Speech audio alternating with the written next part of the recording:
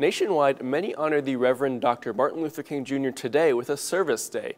MTN's David J. reports on the National Day of Service at the Friendship House in Billings.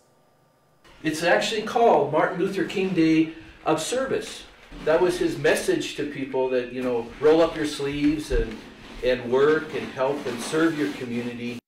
Volunteers help clean and fix the Friendship House. Somewhere along, out of the many things that King said, he said that anybody can serve.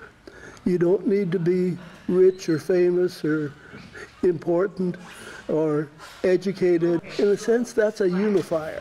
The Friendship House of Christian Service helps children in South Billings. A place where they can come, receive help that they need, and begin to understand that they also can grow and be of help to others. They all did some work here at the Friendship House, and when they took a break, they talked about what it means to them, the motivation, the inspiration of the Reverend Dr. Martin Luther King Jr. It's just great to see a day like today where people all come together and, you know, share service.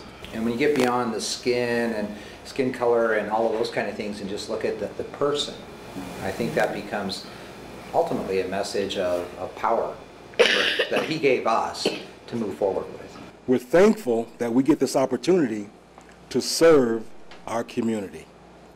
And Martin Luther King. Pastor Melvin Terry ended the break with a prayer. So now we pray for togetherness, we pray for forgiveness, we pray for love and peace and joy. In Billings, David J., MTN News.